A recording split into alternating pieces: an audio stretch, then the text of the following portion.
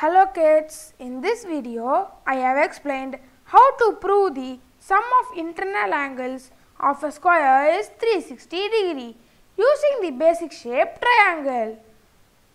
This shape shown here is right angle triangle. In this shape, the sum of internal angle is 180 degree. You know that it is square. The sum of internal angles of a square is 360 degree. Do you know the reason why it is 360 degree?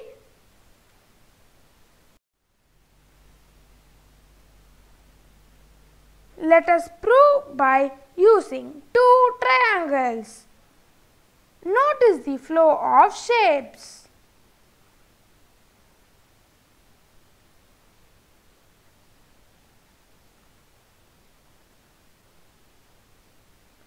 Rotate one triangle to form a square.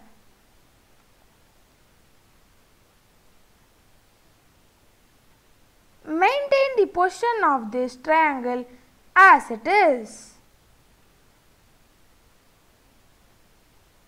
Then join two triangles. The sum of angles of two triangles is 180 plus 180 is equal to 360. By this way, we have proved that the sum of squares' internal angles is 360 degree. Thank you for watching this video.